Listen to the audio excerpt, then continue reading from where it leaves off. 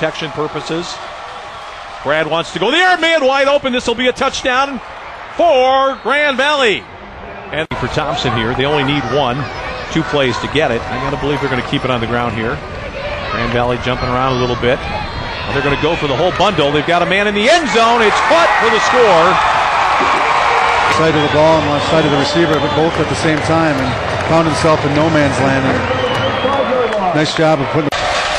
Well, that's a bad snap. Brad's going to pick that one up and get rid of it. He's going to fall on it for a safety. Oh, boy. Well, you've got Blake Smolin and Brad Ichek, great friends. And I think upon the signals, they really need to work together and get this game time experience. Smolin back in again. He's the slot receiver to the near side. They're going to go up top, wide open. Carreri.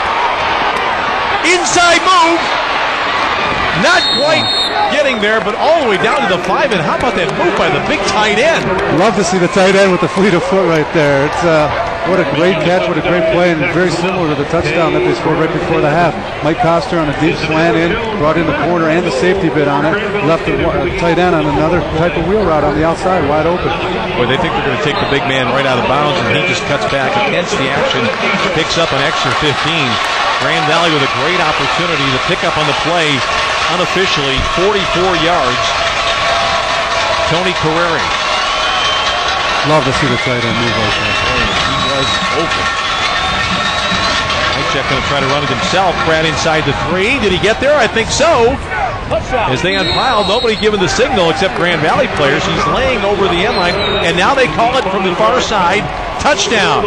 Brad Ichek, not known as being.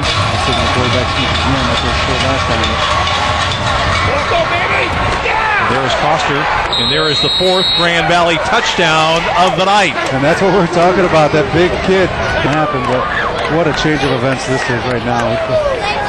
You go from second down and not manageable distance of 7 yards. Personal foul moves you back, and now as the toss across, and this should produce a score, and it does. And they get it to Langley. The game they struggle with a little bit more. No sure things, but Justin Trumbull gets this one, knocks it up, and knocks it through for a field goal to make it 30. Yeah, much more improved team over the last few years. Throw out in the flat, it's going to result in a touchdown, and the guy that takes it in for the Buffaloes